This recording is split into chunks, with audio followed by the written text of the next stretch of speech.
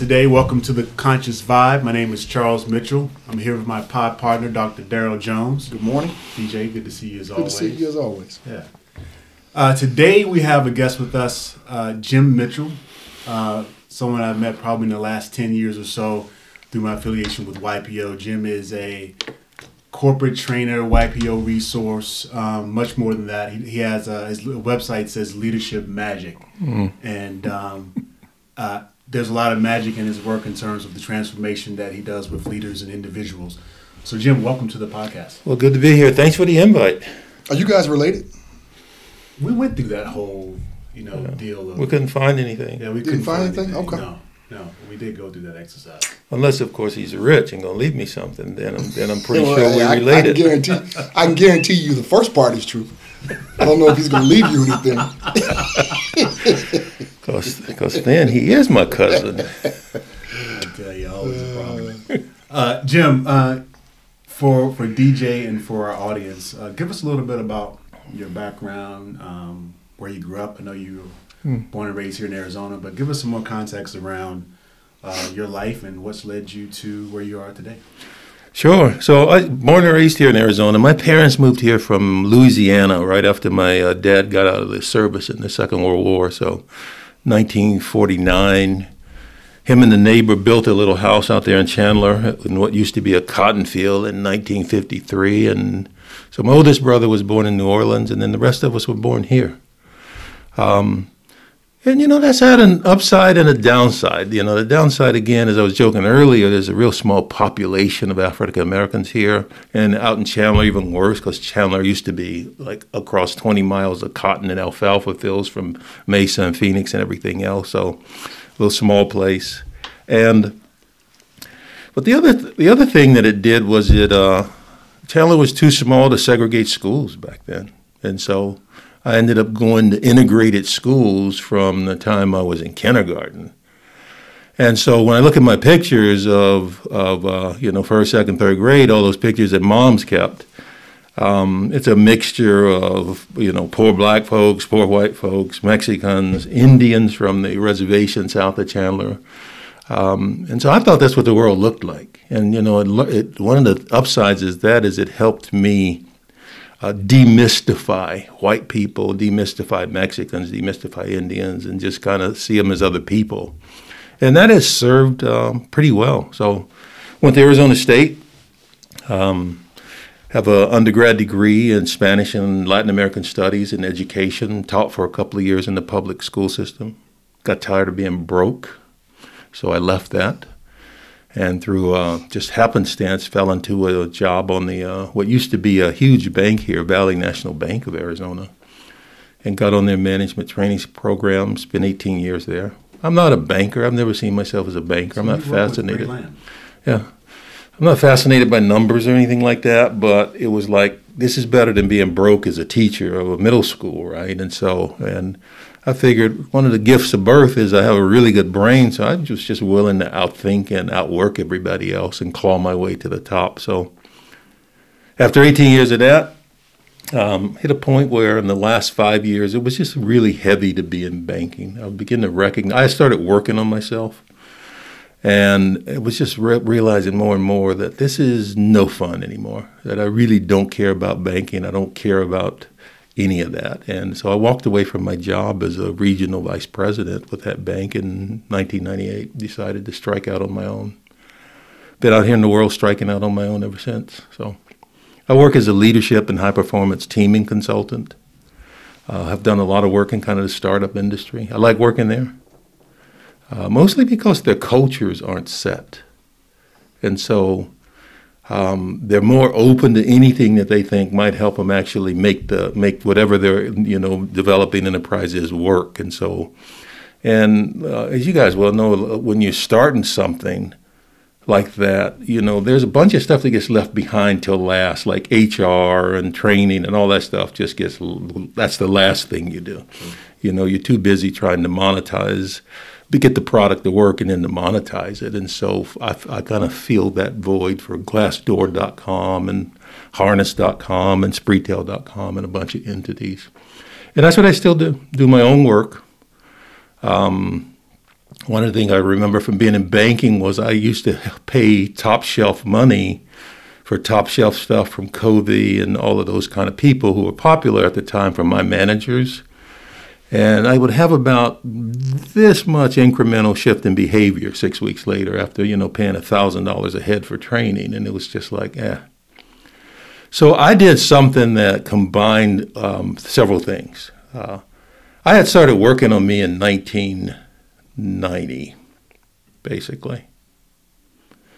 And the reason was I did something that I still carry some pain around, and that was I had an affair 14 months into my new marriage, and that went on for 4 years.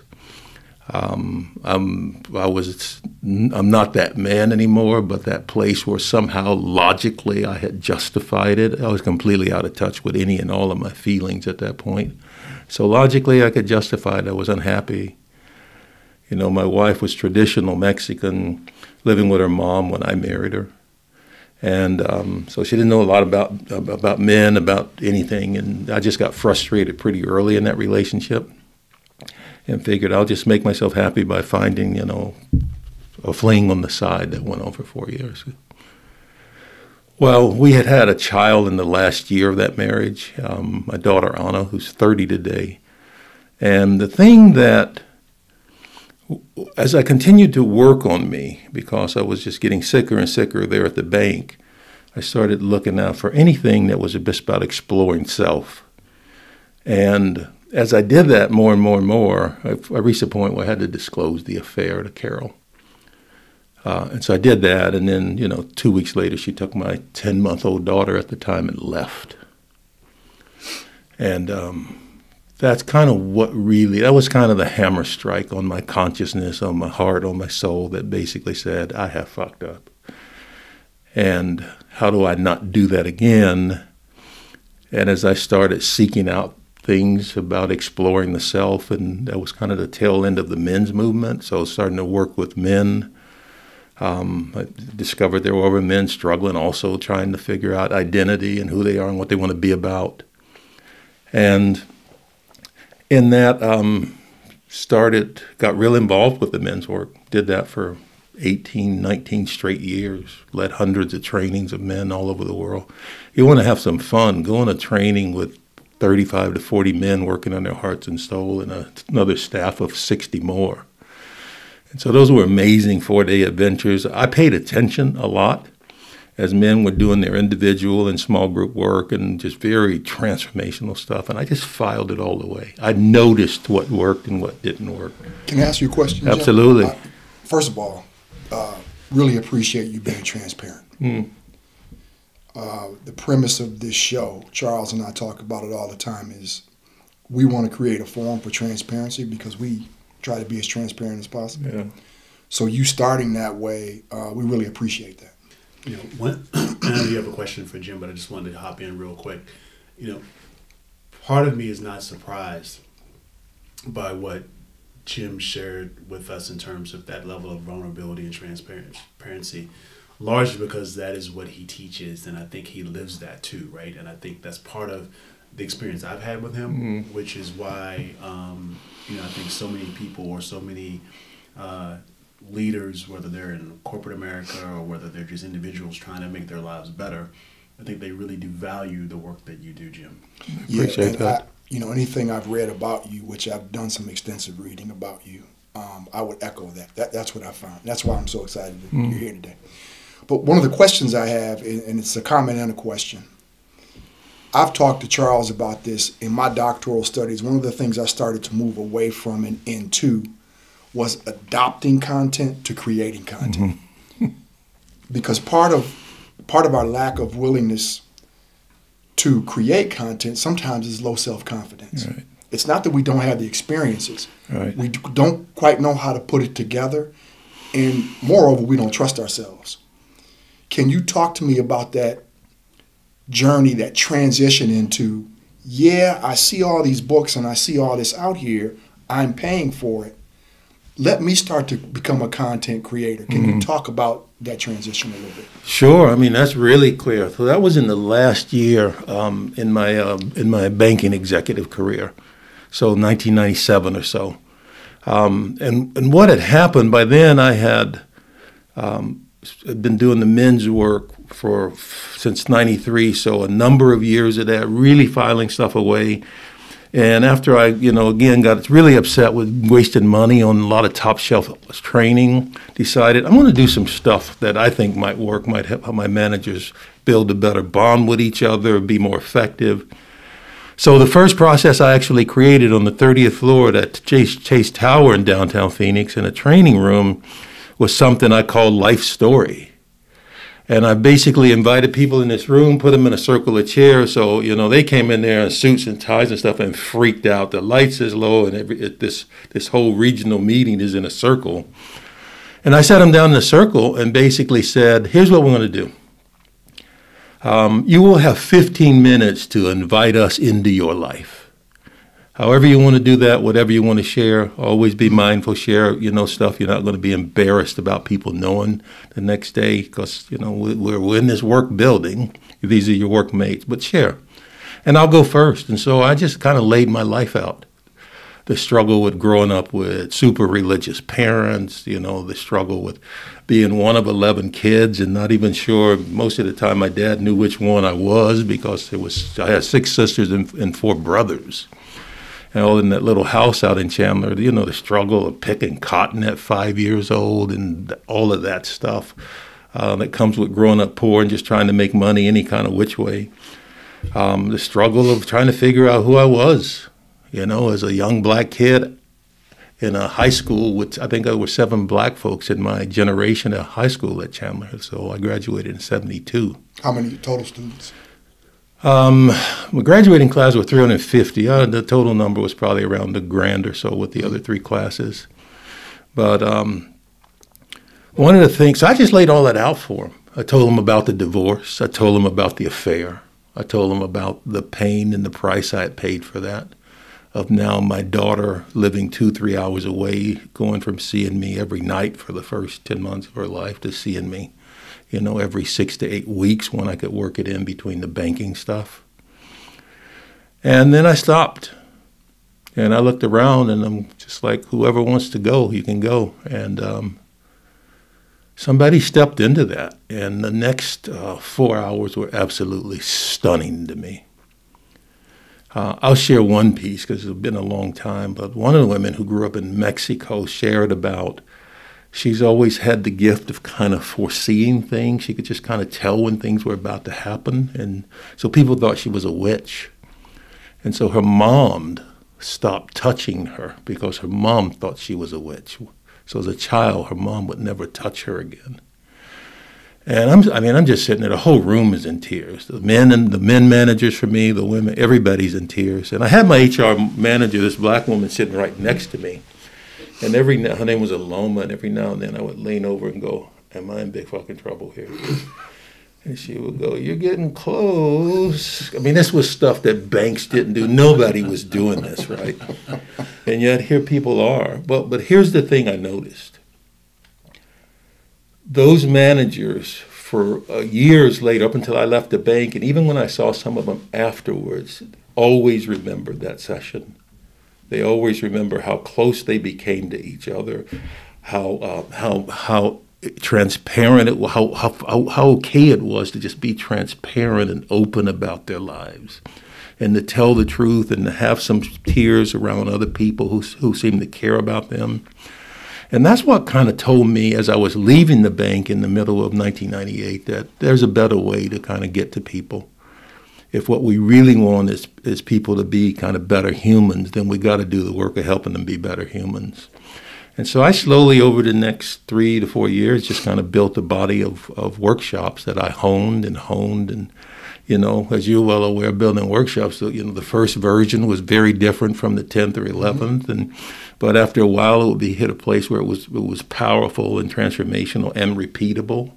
And that would be kind of my go-to-market product. And then I bumped into the thing of I didn't see a whole lot of people that looked like me in this game of transformation, let alone consulting around management and leadership.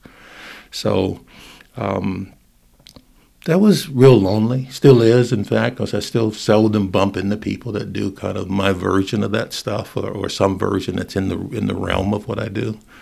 So it's been a kind of a lonely career for the last, 20-something years, but one that remains really powerful and where I feel it makes a difference, where I just hear from people constantly about what it meant for them to go through some of the work that I've done. And so that was it. I wanted to go back to the comment about you had begun to do some work on myself, on yourself, and trying to be more of a conscious human being. I think for myself, I know trying to be better every day and trying to find ways to be more aware and be more conscious. What did that look like for you? like specifically, what did that look like for you day in and day out to really work on yourself in terms of how you took a particular path to get to a particular place? So, well, I have to give you this character. My mom would say that I'm kind of mule-headed. I don't know if you're familiar with that term, but just kind of, And so, the universe in 1990 had been trying to get my attention all year. So let me just run this down for you.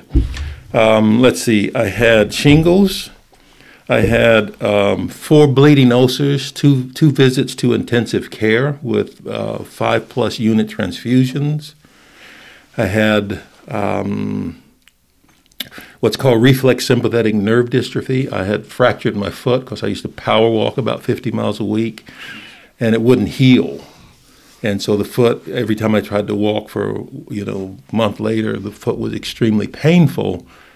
Super painful. I started limping, and the doctor went in and looked at it, saw how red it was. He goes, "It's not broken. Your foot is healed. It's just that your brain won't turn those nerves back off. And so you still think it hurts. What I'm going, it hurts." He goes, "Yeah, but it's not kind of real."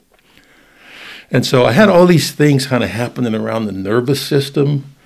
And then because I still wasn't kind of waking up, the universe sent the coup de grace, and it slammed me upside of the head with a 2x4 when I was driving 70 miles an hour with my ex back from visiting my mother-in-law with a grand mal panic attack. And I still remember just driving through the desert, heading back to Tucson, and literally wanted to just let go of the wheel and take off running across the desert. It's just like, it felt like just somebody just snipped all of the logic. But I had become Spock-like as a way to kind of get through life. So hiding from all feelings and all of that stuff. My family was not that family. And so feelings were not okay. There was no encouragement. There was no bonding. There was just 11 strangers growing up in this house, right? And so my way to get through that was to just shut down all of the emotional stuff by the time I was 12, 13 years old. And so I checked myself in the Tucson Psychiatric Institute to deal with the depression that hit right after the panic attack. I just fell into this depression and just crying and sobbing and checked myself in. By the way, I took my computer with me. I had a first-generation laptop computer, so I took it with me, figuring, typical man thing, right? Figuring I'll get some work done for the bank while they fix this emotional shit that's going on with me. And, of course, they took my computer and then took all of my sharp instruments and everything else. But I came out of that recognizing that all that noise and swirling inside of me, where I thought I was crazy most of my life and I was just repressing it all, was actually all of this feeling and stuff that it wasn't okay to have in my family, in my neighborhood, anywhere. And I came out of there just looking for anything that was about my life as a man. There was a guy in there teaching a program, this old country-ass white guy from Hot Springs, Arkansas, who's still one of my dear friends up in Polson, Montana. But he had a program called Men as Fathers, Men as Sons, Men as Brothers, Men as Lovers, Men as Friends. And that's when I just sit there remembering that, first of all, it's okay to talk about this stuff, which wasn't okay in my family. And second, there is information out there about this stuff. So, Jim, how old are you at this point? I'm 66. I'm at the point you're discussing right now. Oh, at the, well, this is 1990, so what is that? 20 years ago? 46? Young. 45, 46.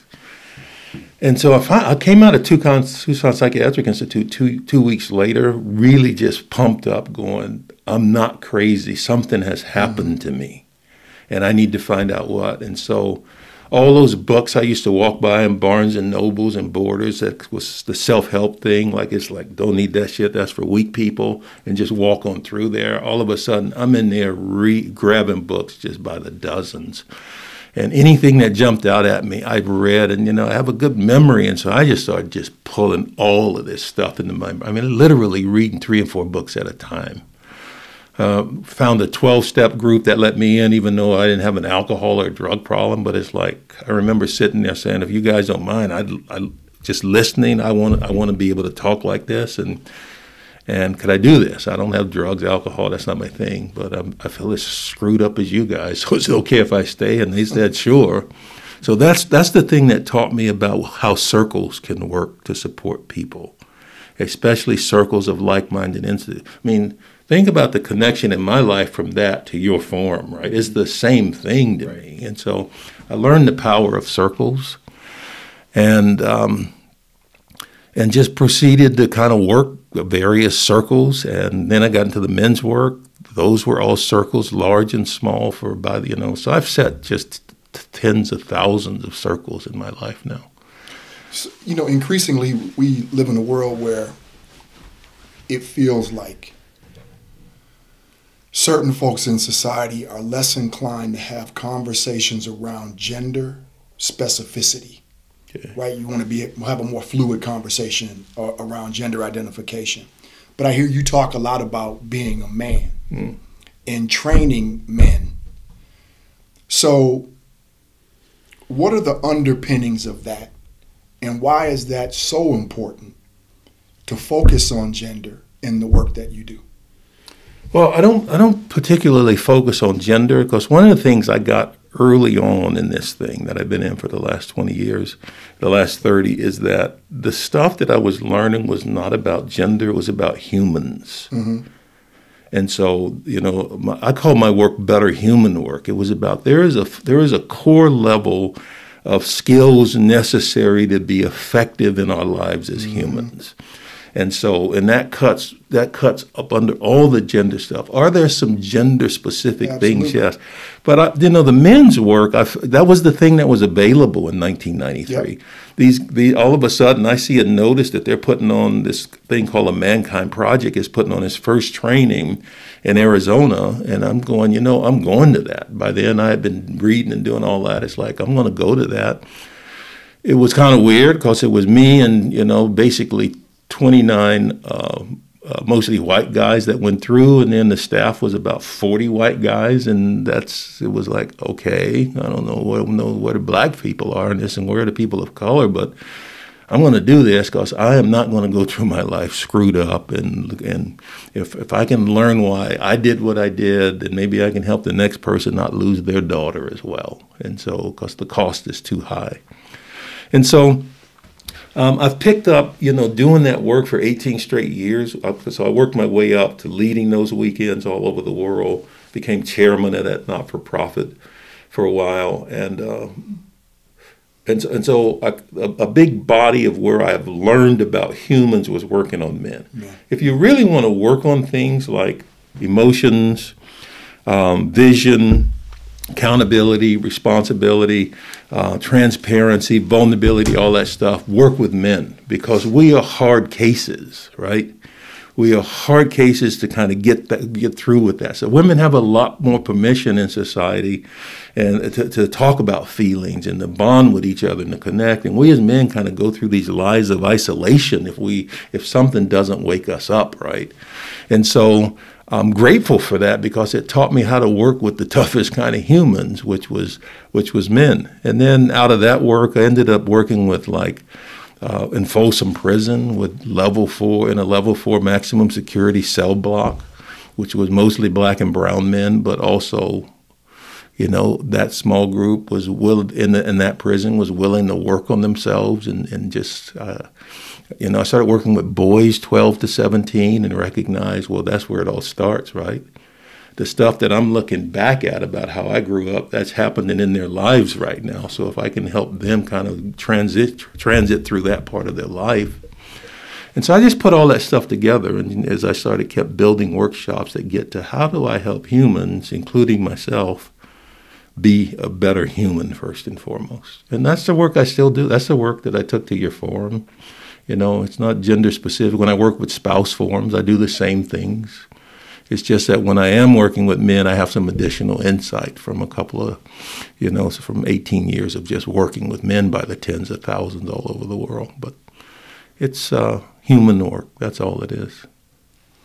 That's really, again, super interesting, particularly when you talk about feeling isolated as a man, particularly as a black man. And I say this to my wife all the time, that she has permission to do things in a way where I've never felt permission to, otherwise there would be consequences. Yeah. And when I say consequences, not favorable consequences in terms of, what I was trying to project in the world. Right. Or who I was trying to be in the moment. And I think probably, I'd say over the last few years, I think as you get older in life, you start to care a little less.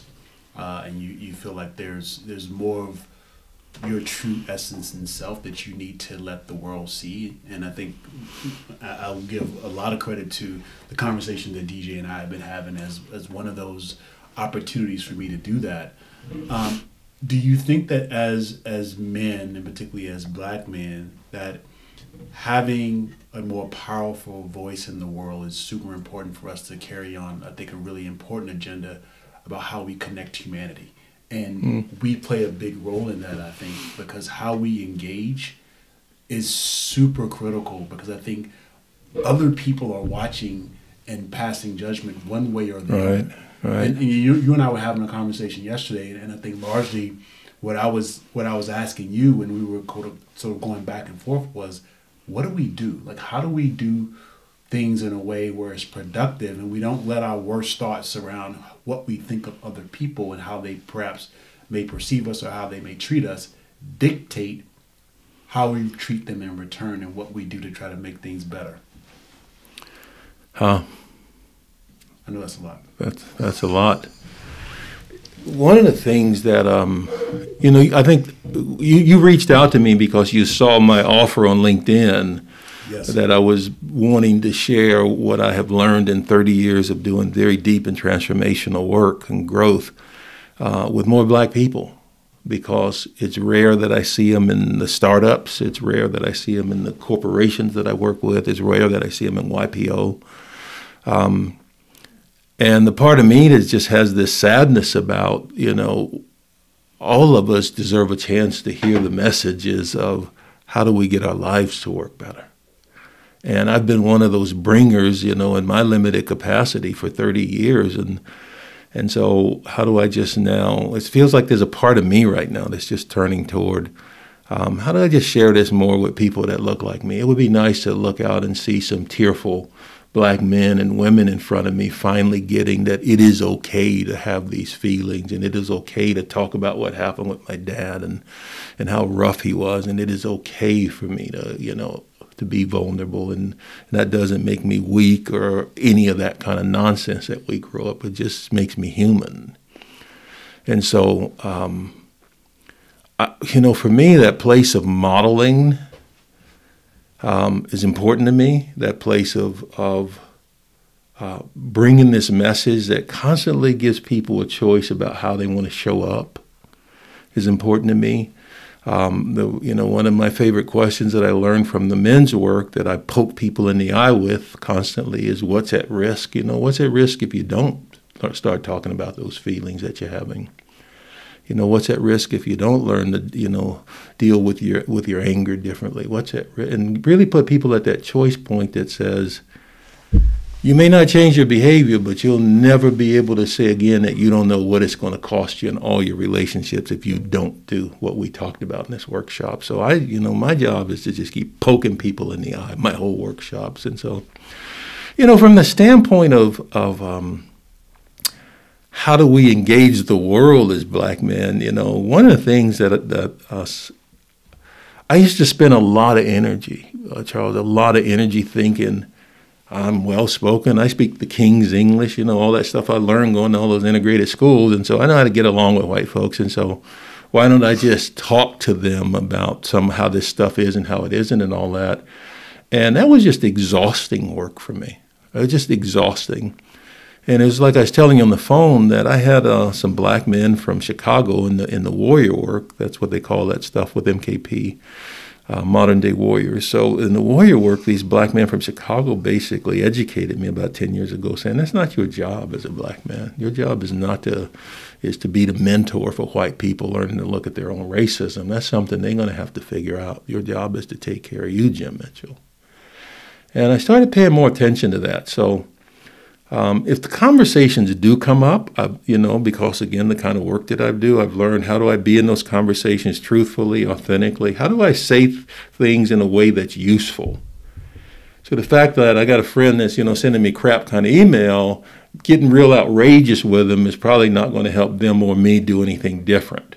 But how do I set some boundaries and learn to have a conversation that's at least useful to both of us, that I'm proud of me because of how I engage the subject, but I'm also very clear, very direct, very truthful about kind of impacts around that stuff so that they at least are at a choice point now. And I think that's as good as some of it gets. That's important, Jim, because and I'll just speak specifically to Charles. Charles is one of the most intellectual and intelligent men that I've had the pleasure to be around. I agree with that. So regardless of what race you are, you're going to try to suck some of that up. Yep. And you got to be careful where you allow that to happen. There's so much juice in the tree, right? So that's my thing is when we start to give that up and entertain some of these conversations, when folks really aren't intending to improve, right. That's not their objective. We just have to be careful around that because what are we not doing right. when we're focused on that? I want to come back to one thing, too, because I was actually inspired when I started to understand some of the work you're doing around gender, because I do think it's important, regardless of where certain aspects of society may be trying to take us. Because when we start to pay less attention to it, I think one of the things we do forget, and from a dual marginalization standpoint, specifically is black women. And we don't have that conversation enough. Right. And, in talking to my mom, women I've dated, friends in corporate America, if we don't stay close to that, it's easy to think they deal with the same things the same way white women might right. deal with them. And right. we know that that's not true. Right. So I think the gender conversation continues to be really important. And I was actually inspired to see you focusing on that, even though through the lens of men. I think the gender conversation is as important at times as the race conversation, and especially as it relates to, minorities, what we call minorities. Right. So I tell you what, man, a lot of what you're talking about, I personally do consulting as well, culture, leadership development, DE&I. One of the questions I'd like you to maybe talk to Charles and I about is this whole concept of personal values. Because a lot of times what we see, and I'm going to guess you've encountered it, a lot of times when you're dealing with the folks at the highest level of the corporation, their first thought is all of this training is for the rest of the organization. Right. And not necessarily their transformation that's required to make this happen. Can you speak to your experiences there? Yeah, in fact, the person that came to mind is this really powerful sister. I think she's married to George Lucas. Oh, I know you're talking about Melody Hobson. Yeah. So when that company was smaller, she reached out to I used to subcontract to a consulting group inside of Aon, and because I was the black guy, right, with that group, they ended up pushing that to me, and so. But I still remember on the phone call with her and whoever her partner in that venture was at the time, basically saying, as we talked about what's going on in the organization, what's going on in the culture, saying something about, well, we want you to do all this for our people, And I'm going, well, you know, it would be a lot more powerful if we start with you guys. It's like, no, we don't have time for it, but can you do it for our people? And that was the thing in that moment where I learned that lesson 35 years ago or something, whenever that was, of, you know, if upper management is exempting themselves from the work, then they're the problem in the culture. Absolutely. And so if they're not willing to do it, then I'm not interested in working with that company because it won't stick. Right, I've worked inside of Raytheon, the big defense contractors, where at best I can create a more enlightened manager running a specific team on a specific weapons program, right? But it can't get any bigger than that because that team and that manager cannot influence, you know, a company with 100,000 people in it. And so this stuff starts at the top. That's the only way that it has any chance of working, which is, well, again, why I like startups. Robert Holman, who was the CEO of Glassdoor.com, I mean, he came to the first 8 sessions that I put on for that company when they were probably still around like 100 people. And he would sit there and right there in front of, you know, God and everybody else work on his life in front of his people. And he wasn't shy about it, and he would talk about it. And he would come back to the next one and the next one. And that went like a huge way toward telling people in this culture, this is who we are. This is who we're going to be. Because it was coming right from, how do you say that I'm not going to do this when the CEO is right over there working on his relationship with his kids, right? And so I find that that's more powerful, and I'm willing to wait out customers and opportunities to get to the ones where I really do see it's going to be kind of top down. And then I'm willing to give it everything I got to help them build that culture based on ideas like values. You know, to me, 2 of the big things that I talk about in forums, I talk about in all of my corporate work, is about a personal vision and personal values. You know, personal vision answers the questions to a very, you know, variety of formats, as you're aware, but it's trying to get to who and how do I want to be in this part of my life, so that I have some kind of guidance system, some kind of operational system that governs my behavior, so that when things are coming at me, I don't have reactions to that stuff. I source a response from the vision that I already have of who and how I want to be in this part of my life. And a key part of that, step 1, when I roll this process in my workshops or retreats, is what are the 4 to 6 core values that you want to make your relationship as a dad based on? Because if you don't know what those are, then how are you going to bring those to the relationship, you know? And so when the relationship is getting hammered by stuff and it's getting difficult and challenging, you got no values to hold on to. So job 1 is identify that. And, you know, you're in this game. It's amazing how much people can struggle when I send them away to work on this, to just struggle to come up with the values they want to be about. And then, of course, there's the hard work of having them understand, well, I want to be more compassionate. Well, then let's talk about what you're doing now and what that's costing you. And let's talk about what's going to have to shift inside of you so that you can actually be more compassionate. Because otherwise, you're just saying a really powerful word that don't mean spit, right? So now so that's what I love about the work that I do. It's about taking all of these big transformational words and phrases and opportunities and making them tangible for people, so that, you know, I always say, you know, my job is to make sure when they walk out the door, they can do this stuff immediately with the next person, and then with their family and with their job and everything else. I'm not interested in a lot of the more kind of touchy-feely parts of growth and transformation. It's like, I'm not going to sit people in a circle and make them stare at a candle and see what happens. That's just not my, or, you know, it might work for some other people. It's just, I'm not going to do that. For me, this is about, can you walk out of the door and be different in your life in a way that you go to bed more proud of you about how you're showing up and what you're bringing to your kids and to your honey and to your family and to your friends and to your work.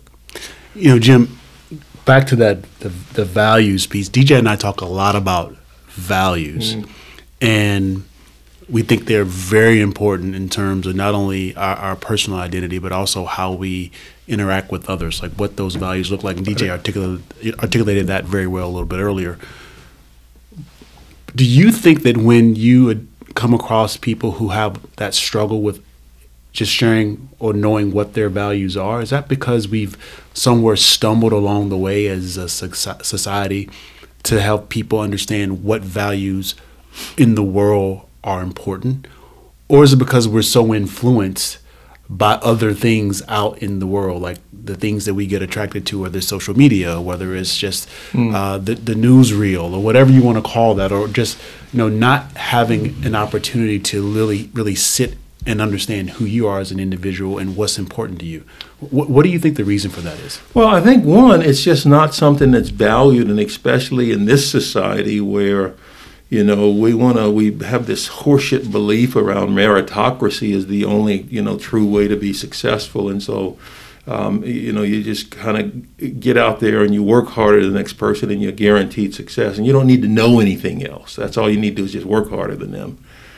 And it's like, no. I mean, one of the big lessons I get from YPO is people who are phenomenally, I've been working with YPO 12, 13 years, people phenomenally brilliant like you, who come in, I'm serious when I say that, like you, brilliant people. I met some of the smartest people on the planet in YPO.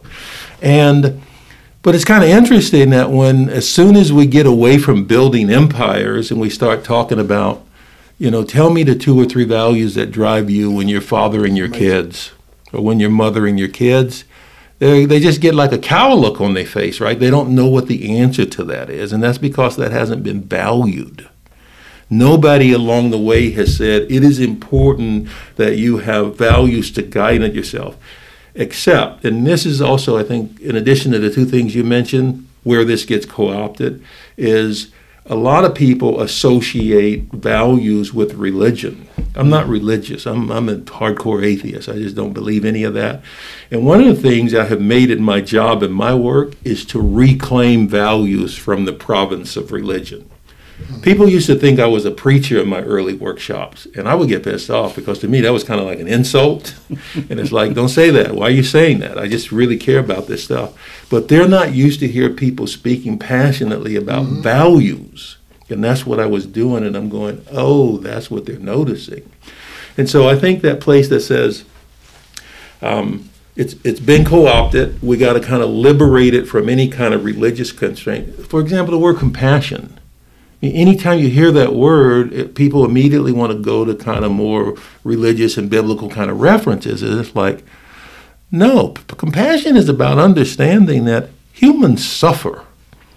We suffer because we want this, but our lives is that. And that gap between what we want and what we actually got in our current lives causes pain and suffering. My job is to be able to sit with that person and see that they suffer. The only way I can do that is to understand and know my own suffering and to not judge each of us for that, to simply recognize trying to figure out this human journey thing is hard-ass work. And to try to get those gaps to close in at least some parts of our life takes a very disciplined and ongoing, dedicated place of working on ourselves and working on ourselves in conjunction with others. But I don't need to judge you for the fact that your life is not working the way you want in certain parts. My job is to be with you while you work through that. See what I can learn about me while you're working through it. So I think it's that. I think it's just, we got to recapture that. We got to let people know that values are the big drivers of behaviors. And Jim, one of the things I talk to a lot of business leaders about in my practice is you will soon find there's a fork in the road between your corporate value system, what you value as a leader when you walk in here and work with your organization, and how you live your life at home. You can't live in those dichotomies for long. Yeah. Because one's going to self-discover the other. Yeah. And you're going to be conflicted, and that's going to come to light. So the things you do at home and how you live in your home and the community that you have at home and who you surround yourself with, what you say in the backyard, will come to life in the front yard when you walk in to that office. Yeah. You may get by with that for a certain amount of time, but at some point, the two roads will meet. How do you work through that with business leaders who think it's okay, they can do the Clark Kent scenario. Right. I can be Clark here, but when I come in here, I'm Superman, and everybody buys the S. Right. How do you work through that with leaders? Well, it's kind of interesting because that makes me think about like a lot of the work I've done with the YPO and the thousands of YPOs I've worked with, and that is, for example, one of the big traits that's part of the executive demographic is to be able to problem solve rapidly. So to hear 2 or 3 data points, immediately go to solution seeking and problem solving. And so part of what I illuminate for them is when you're building empires, that's a powerful skill to have, to be able to just, because you got so many fires to put out every day, then to be able to hear just a couple of 3 data points, immediately, ask a couple of key problem-solving questions, and then go to solution. Tell me how that's working with you and your 14-year-old.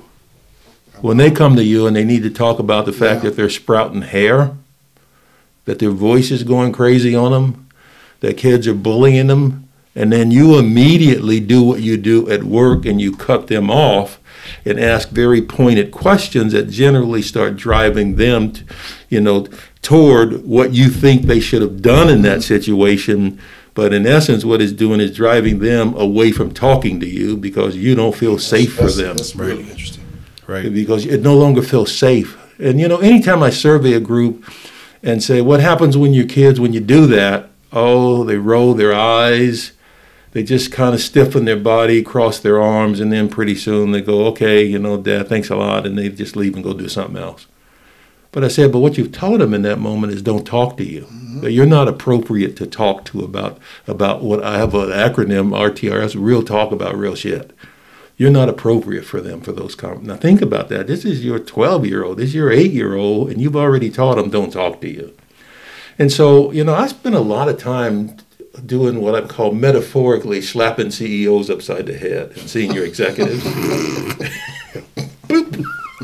which is basically about, come on, whatever you're using to build empires, we can talk about that later. But we really got to talk about the set of skills that you have undernourished your whole life. You've undersought out and you've undernourished, and so they have withered on the vine. That is about you being husband and you being dad and you being mom and you being sister, you being daughter. So let's talk about those skills. What's going to help those relationships flourish and thrive? And so it's been a fun ride. I have to tell you, it's been an amazingly fun ride the last 20-something years doing this, 30-something years. Sounds like you've had an amazing amount of value, man, to folks' lives personally and professionally. I take my hat off to you. That's awesome. I appreciate that. Jim, one of the things I want to go back to. But can I just respond to that? Absolutely. So, but I tell you the thing that the work I have done, once I kind of came up with what I think are the basic structures of making our lives work, at least in the world of Jim Mitchell, and testing those and getting a lot of feedback going, and that's powerful, just life-altering. I keep doing it. I have the same passion today as I had 15 years ago to talk about these ideas, like how your feelings work, and what they're for and what they're trying to tell you and how do you use them in a conversation. That's still a powerful conversation because the great body of humans out there, especially in this society, maybe others, but at least familiar with this one, we aren't progressing around that stuff.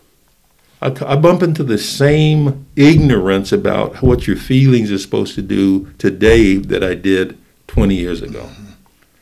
And that surprises me because sometimes that's in something, like a YPO forum where, it's millionaires and billionaires and people who have built amazing things and all of that. And yet the same ignorance about what are my feelings trying to tell me. And so I do the work for 2 reasons. One of them is, when a father or mother can come up to me after my workshop and say, or when they're checking out and say, for the first time in my life, I feel like I know how to talk with my kids. Mm. And I'm going, how old are your kids? They're, 9 and 11. It's like, glad we caught this today, right? But I also do the work because every time I say this stuff, I learn more about me. So I do my work. I'm not one of those facilitators that throw out a bunch of ideas and, he who gets them, she who gets them. I go into the waters with them. It's like, for me, it's like, I'm going in first. Now you guys want to come into these waters with me and see what we can all learn about ourselves. And so I facilitate my workshop, but I also participate in it fully and completely. That's the only way I know how to do this. The day I stop doing that, I don't want to do this work anymore. Yes, sir. You, and I've actually experienced that too, and that's really real. You mentioned early on about some of the work you wanted to do. Is the LinkedIn article that you wrote around Black professionals, and creating an opportunity for there to be a forum that you can facilitate the help. Can you talk more about that? Yeah, what I'm trying to do again is I want to share that this idea. At least I think I've codified a pretty good version of a series of concepts that can help our lives, again, be more passionate, be more open, be more transparent, be more connected to the people we most care about, be more connected to ourselves, right, which is job one. And so I've actually come up with the 15 lessons now that I actually want to roll out. And the biggest thing I'm still trying to solve is how do I price this thing? And then of course, in finding candidates to go through it. I'm not sure how to solve for those two yet. May have two here, maybe. Yeah. But the thing that I'm wanting to do is recognize that everybody's out there doing the meritocracy thing, right? Trying to scrabble and struggle, and get ahead again, including Black people, just like I did in my executive career. Jillion Black people out there, trying to rise in organizational life. But the problem is still consistent in that all of those folks probably highly likely that they have never seen the value of slowing down, way, way, way down, going inside, what I call going inward and downward in the heart and soul inside, and just doing self-examination, doing deep reflection on the self. And so it's easy to get trapped in that ring that says, oh, well, I'm just going to chase this American dream thing, and I'm going to ignore everything else. Well, some of what I'm ignoring is my relationship with my kids and with my sister and with my siblings, and everything else is faltering. But it's like, that's just life, because I got to get this American dream thing. And I'm not there to say stop chasing the American dream. I'm coming into this other piece that says, can we talk about all that stuff that's getting left in your wake? And because some of that stuff seems to be some people you care about. One of the things I point out, you've heard me talk about this, that I point out is that, there's 8,000 million people on the planet, right? 8 billion citizens on the planet. And the question I always ask folks is, guess how many of them you actually really give a shit about? About 25 or 30 of them. Now think about that as a fraction. You care about 30 people out of 8 billion. Well, if we brought those 30 people in through this door right now and asked them to sit here in the chair of truth and talk about what it's like to be in relationship with you and what values do you bring to that relationship, what do you think they would say? And that's when people's bottom lips start doing that thing, right? And their eyes get that first little sheen in them, because all of a sudden it's like they've never slowed down to actually consider those people that way. They've just figured that's just life. You work hard. The kids must know, mom must know, everybody must know I'm sacrificing for them. My dad did that for 37 years with Mountain Bell, what used to be the old telephone system, right? It says get up, go work 3 jobs, feed your family. And that's all that matters. Well, what about us 4 boys that wouldn't mind if you came to a baseball game with us? Or no time for that stuff, right? And so I don't want to turn people off from working hard to be prosperous, especially Black people. I mean, we do, right? And so I don't want to stop anybody from that getting after whatever their version of the American dream and wild success is. I just want all of us, including me, not to leave so much wreckage behind us. And so the reason I want to work with Black folks is I think I offer a face that looks familiar, maybe not 100% kind of then overlap on their experience if they grew up in some place like Atlanta or Chicago, because I grew up in Chandler with a super small black population. But some of this stuff about our experience is not based on where we came from. It's based on how the rest of the society treats us, and that gives us a common thread. And so I still think that I'm relatable to those audiences, and I'm willing to kind of test that in this work I want to do in this series of 15 workshops. And that's a lot to ask people to say to do 15 hour-and-a-half sessions. That's like working through a semester of college or something. But it's like we either going to get this stuff into our brains and hearts and souls so we can actually use it in our relationships, or we just keep looking around and wondering, why do my relationships feel so sad all the time? Yeah, I think that is so important because, we do work hard, right? We do work really hard to try to provide for our families and try to, do other things that improve the lives of people that you come in contact with, whether it's, being involved in a community board or, just being active out in the world where you can feel like you're contributing. Right. And if you don't take that time to really focus on some of the things that are important to you, that make you who you are, and then be okay with that, right? And I think a lot of times, trying to focus on the things that you are not or don't have is really a distraction for what good is in your life, right? And what good that you can do in the world just by being who you are.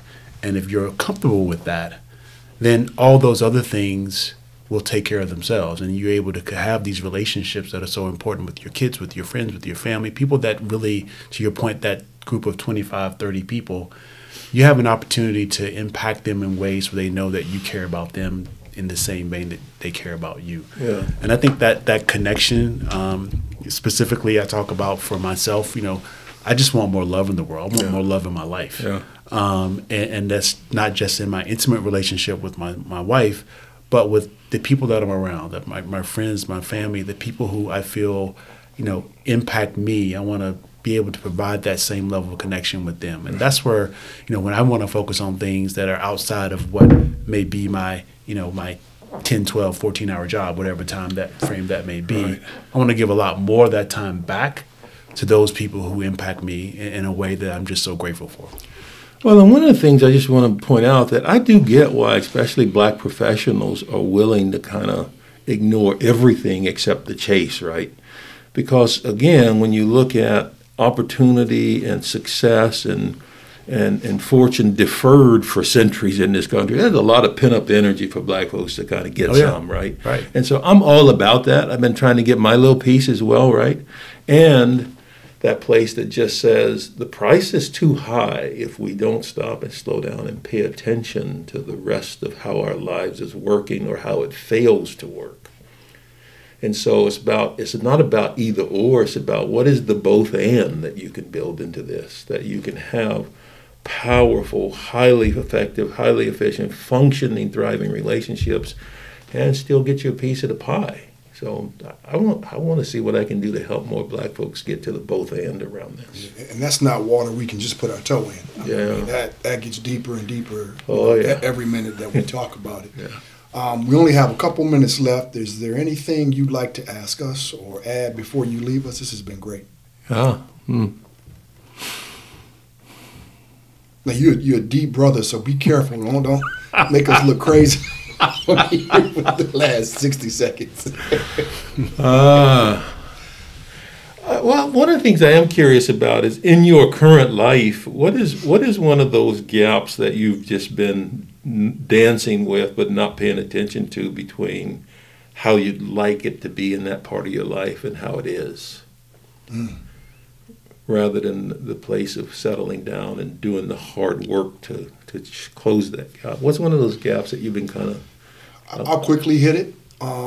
For me, I think this whole concept of cancel culture has become interesting for me. So if I hear enough narratives from someone who I may have valued that I no longer value, how do I work through canceling the person versus the narratives and continuing to value that person and what they do bring versus some of the narratives I'm like, are you serious? Did you really just say that? Do you really think that? Yeah. So I'm trying to figure out, especially for folks, in the black community, because I don't want to get into this thing of we have to agree upon everything. Right. But what's that core foundational alignment that we have to have that allows us to operate and move forward? Yeah. I'm continuing to search for what that is and not become, the human eraser where it's like I want nothing to do with you anymore. We just don't agree on that. So I continue to work through that. Yeah. Honestly, not to be a copycat here, but I think for me it's probably the exact same issue, and I think for me it's probably in a much broader context, meaning that in the world that I move in a lot with, not just obviously my black friends, but more so perhaps even with my white friends that I'm in contact with, and how do I move around them in a way where when I hear something that just is completely off to me. Like I was having a conversation with a friend the other day, just over a quick cocktail, and someone who I would think is a lot more progressive, but he made the comment around, he shared that, I've thought about, bringing, when I bring an African-American person in to my organization, am I really not doing them a proper service, or am I doing them a disservice by bringing them in an environment where people may not accept them? And I'm going, well, wait a minute. Yeah. That's kind of viewing it the wrong way. I mean, it seems like you'd be talking to the people in your organization. And yourself. Right. And so it just kind of, and it just threw me off because I just, I didn't expect it. And so how do you navigate through those conversations in a way where well-meaning people just stay, and this is, I'll take a Jim Mitchell phrase and just say stupid shit. And how do you deal with that in a way where it's constructive and productive and that you can continue moving forward with that relationship without having to say, I'm done. I don't want to do that. And so that's a big piece of it for me. DJ and I go back and forth this conversation a lot. And I appreciate his perspective, and I think he's right in a lot of ways. And I'm just trying to figure out how to navigate it the best I can. I'll share mine real quick, and that's about one of my core values is, in fact, compassion. And I've worked really hard the last 30 years to be a more compassionate person. And this challenge with these folks who just won't wear a mask and keep going to stuff, and all of a sudden they didn't kill their grandma, or they didn't kill their brother. It's like, no question. I've been in a struggle. It's like, I'm supposed to feel compassion for them now. They done some stupid shit. Just put it on. Where they just dead at somebody, and now I'm supposed to be. And one of my mentors basically says, yes, you are. You got to separate what they're doing from their humanity. You still need to be compassionate toward their humanity, Jim Mitchell. So that's where I'm working right now is, how do I separate all that stupid behavior from the human and still be compassionate with the human? Well, Jim, thanks for the invitation. No, gentlemen. thank you. This has been great. It's been amazing. And you playing golf today? That's where you headed? I'm playing later, yes. You coming? So I hear you play like 9 times a week or something like that.